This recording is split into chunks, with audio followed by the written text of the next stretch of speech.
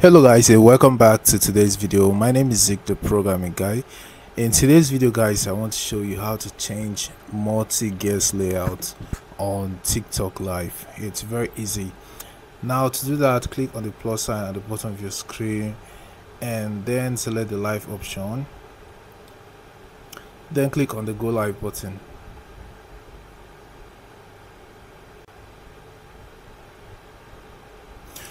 Alright, once you're live on TikTok just like this, at the bottom left corner of your screen, you're going to notice this guest icon right there.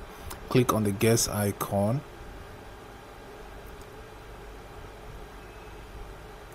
and then once you click on the guest icon just like this, at the top right corner of this window, you're going to get this gear icon or the settings icon. Click on that, and then the first thing you're going to find here is the layout. All right, the layout option. So you can either choose a panel or a grid layout. Now if I switch to a grid layout, I'm going to get a grid layout whenever I'm hosting a guest on my TikTok live. So guys, this is how you can actually change layout,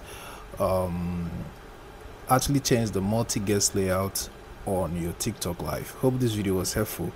If it was, give this video a like and equally subscribe to get more tips like this. Thanks for watching guys, and I'll see you in my next video.